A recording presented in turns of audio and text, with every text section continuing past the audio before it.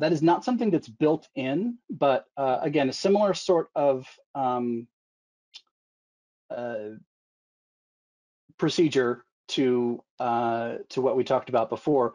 When a task runs, it can update a status flag or some other item on the operating system, or put something into a log file, or however you want to handle it.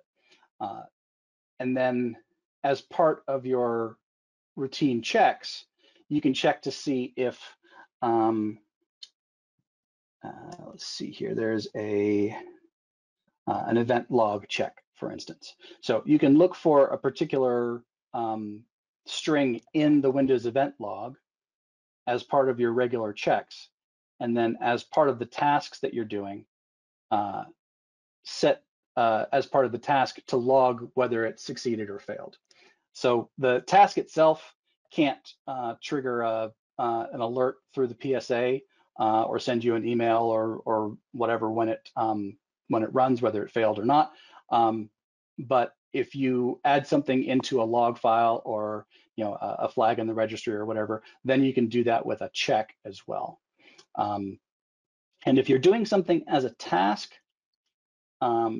you can very often add the same script as a check and just add it as a script check.